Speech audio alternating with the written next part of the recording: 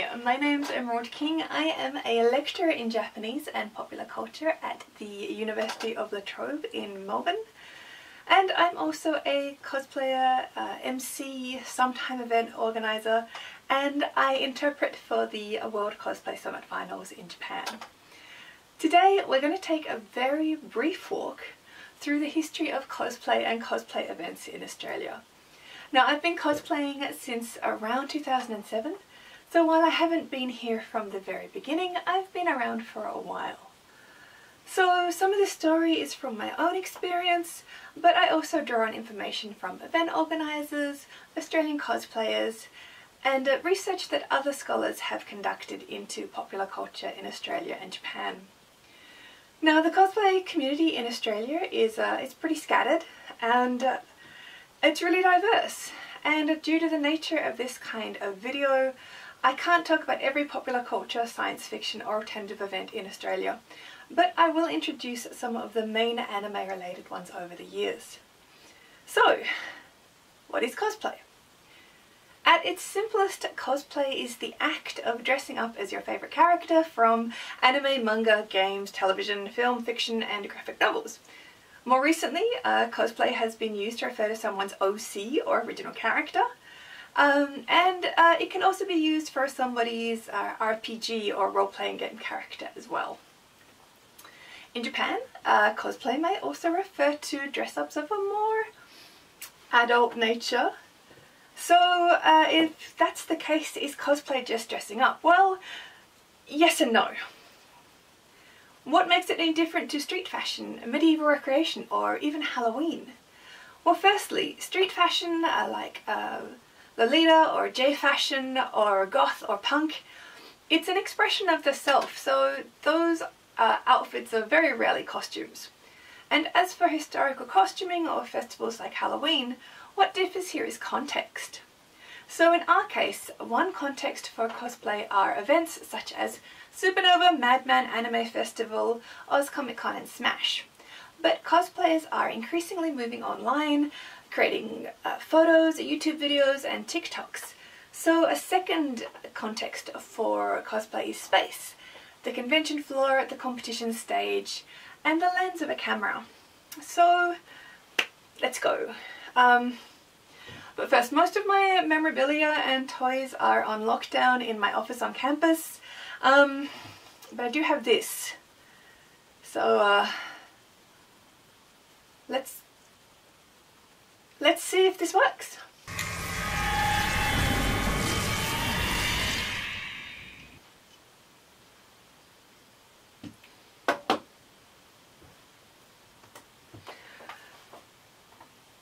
In August 1998, some anime and manga clubs from 3 different Melbourne universities, Monash, Swinburne and Melbourne, held a joint anime screening and barbecue.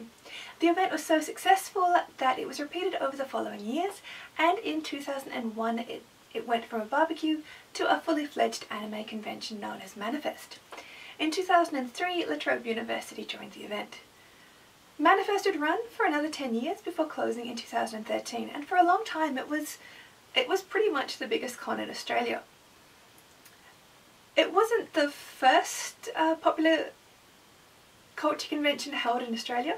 That honour likely goes to 1975's Worldcon or AussieCon 1, but it was the first to focus solely on Japanese anime, manga, computer games and music.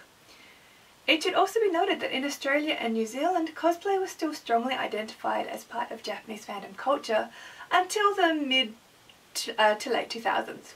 Michaela de Bruce, who was the New Zealand cosplay judge from around 2007 to 2015 at Armageddon, New Zealand's largest popular convention, observed that until at least 2006, most people thought cosplay meant dressing as Japanese anime characters. Writing on a group of Melbourne cosplays in 2009, Larissa Hawth reported that cosplay's main attraction lay in its Japaneseness. From these early beginnings, it is possible to see that cosplay in Australia was initially something that was inherently linked to an appreciation of Japan and Japanese popular cultures. Hawth's study highlights that for these fans, cosplay was a way of experiencing Japan when they might not otherwise have had the means to travel or study Japanese. In 2002, Manifest was joined by AvCon in Adelaide and Animania and Supernova in Sydney. Animania began in New South Wales and ran until 2014. The event expanded interstate with events in Brisbane from 2005 to 2010, Melbourne from 2006 to 2010, and Adelaide in 2009 and 2010. In 2006, the event was part of the official Australia-Japan Year of Exchange. Supernova Pop Culture Expo, now Supernova Comic Con and Gaming, was originally a Sydney-based con. The convention was the successor of Comic Fest, held in 2001, and it was an amalgam of 4 comic events held between 2000 and 2002. Like Animania, Supernova expanded to Brisbane in 2003, Melbourne and Perth in 2008, and the Gold Coast and Adelaide in 2012. Supernova and Animania managed to build multi-state empires, arguably due to the fact that they followed a for-profit model from the beginning rather than growing from a university society. As Animania's reach declined, Supernova gradually took over. Supernova's draw card has always been its ability to bring guests from overseas, and although it started off as a comic event, it soon spread to include anime and cosplay. In 2004, WineCon was founded in Perth, and that would run for the next 10 years. In the same year, Canberra's Anime.au started. Anime.au would eventually rebrand as GammaCon in 2012. And while its focus remains on anime, GammaCon also caters to a wide range of gaming and role-playing fans. In 2005, Tasmania gained its own anime convention with Anime Island or IICon, which after 13 years recently rebranded as TasPop in 2019. Across the Tasman, Dorjin Overload began in Auckland in 2006. And the event is based out of Graphic Novel Cafe in Auckland and maintains a focus on manga artists based in New Zealand and often has guests from Japan. Around the same time, New Zealand convention Armageddon started holding events in Australia. Armageddon began in 1995 as a trading card event, and it would hold events in Melbourne, Adelaide and Sydney from 2007 to 2014. In 2007, Sydney Manga and Anime Show, SMASH, was formed in response to the lack of conventions based around Dorjin. And the event was modelled on Comic World held in Singapore, Hong Kong and Taiwan. SMASH was the first convention to host a Japanese-style maid or butler cafe, in which attendees are served by cute waitstaff in frilly maid-style outfits or British butler suits.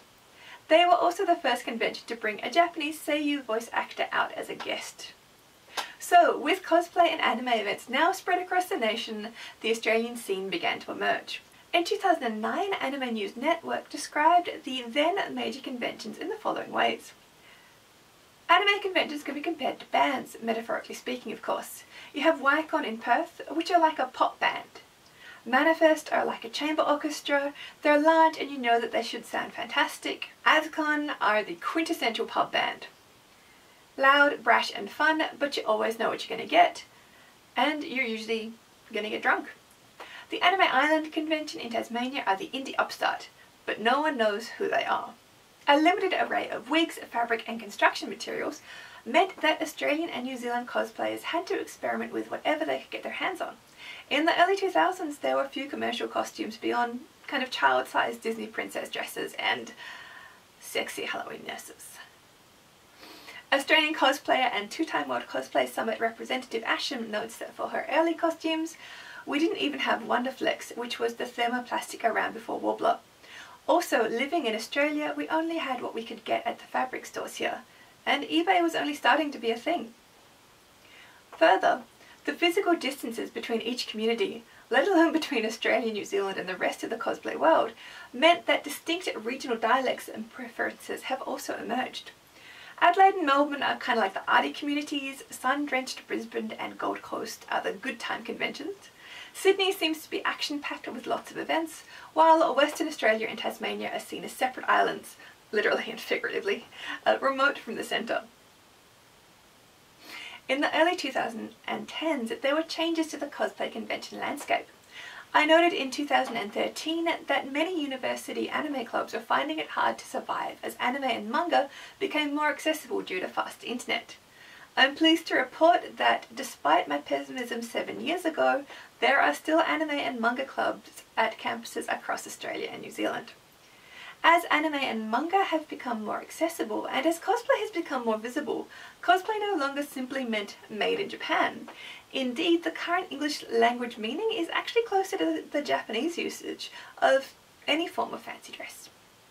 Over the past 10 years, a number of new conventions have cropped up. Some staying, like Coffs Harbour's Nexus Con, which began in 2015 as an old-school anime convention, some only lasting for a year. While some of these conventions focus on anime and manga, many are broadly focused on popular culture in general. After Manifest closed in 2013, Animaga, an anime, manga and game convention, began in 2014. The event hosts guests from East and Southeast Asia, and it also runs a maid cafe. From 2016, Madman Entertainment has held its own convention, starting with an event in Melbourne, and then spreading to Perth, Brisbane and Sydney. Now, Madman was founded in 1996 as an anime distributor and has been at the heart of many cosplay events since the beginning.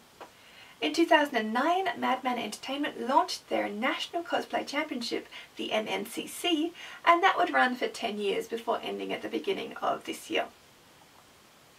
MNCC was a skit competition in which cosplayers, either solo or as a team of two, performed 3-minute skits. During the event's run, it would hold preliminary rounds in Victoria, New South Wales, South Australia, WA, Queensland, Tasmania and New Zealand.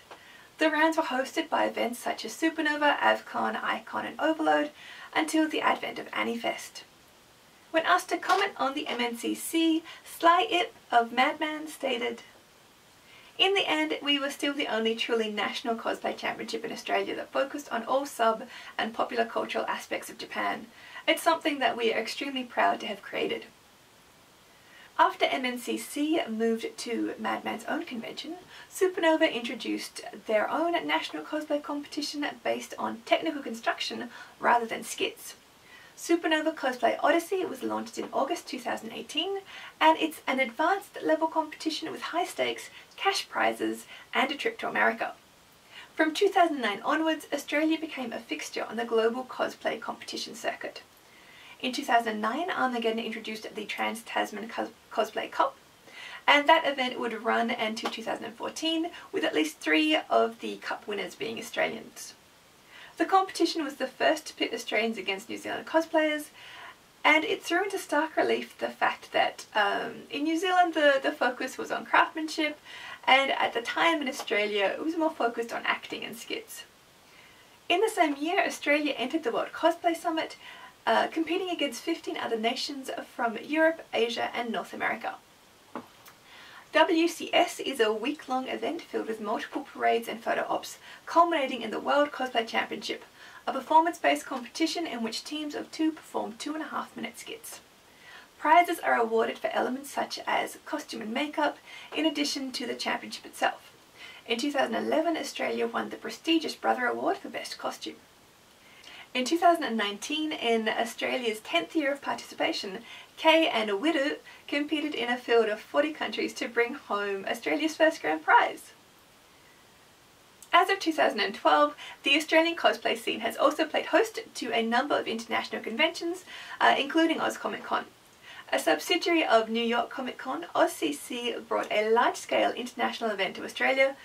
Since 2015, OzCC has played host to the Australian Championships of Cosplay at its events. This is another technical costume competition, and the winner represents Australia at the Global Crown Championships of Cosplay. Since being involved in the Global Crown Championships, billed as the biggest cosplay competition in the world, Australia has placed first with Major Sam in 2016, second with Wiru in 2018, and third with the Dingo Ate My Cosplay in 2019. As cosplay has become more visible at conventions, it has also been used to illustrate mainstream and geek reportage, regardless of the convention's actual focus. Or rather, cosplay of superhero characters has become more visible in the mainstream, while anime and manga remains slightly more obscure. In some ways, the centre of the cosplay world has shifted from Japan to the US. A report in the Daily Mail on Melbourne Oz Comic Con in 2015 claimed that cosplay had finally arrived in Australia, hot off the plane from the US, some 13 years after the first cosplay, anime and Japanese popular culture convention in Australia had been held back in 2001. Remember Manifest? As the community has aged, but not grown up, behaviours at events have changed and improved. Over the last 2 decades, codes of conduct and weapons policies have been introduced, with limits on the sorts of props that can be taken to events. After the 2019 Christchurch shootings, most conventions across Australia and New Zealand have introduced bans on military and law enforcement style uniforms and on realistic weapons. Similarly, improved codes of conduct highlight the need for events to provide a safe space for all cosplayers and attendees, regardless of their gender, sexuality, ethnicity, or how revealing their costume is. Events have continued to grow, change and combine. For example, from this year onwards, when public gatherings are allowed to be held again, an imago will run as part of Oz Comic Con. New styles of events which focus on cosplay and photography have also become increasingly popular across Europe and North America. Starting in 2019, a group of New Zealand photographers have played host to the Wellington Cosplay Photo Festival. The event is semi-structured with a number of assigned photo shoots that must be completed by photographers and cosplayers, but participants are free to add as many additional shoots as they can schedule. It will be interesting to see how social distancing and travel restrictions will affect Australia and New Zealand cosplay in the future. If you're interested in cosplay for yourself, get in touch with your local convention. Be sure to take a look at the other videos in this series brought to you by the Japan Foundation on Japanese popular culture, and have a look at the cosplays featured in this video, without whose help and permission to use their images, I couldn't have done this. The research in this video is published in more detail in Aussie Fans, and you can find that on Google Books or ask your local library to order you in a copy. Stay safe, wash your hands, and hey, why not have a go at cosplay?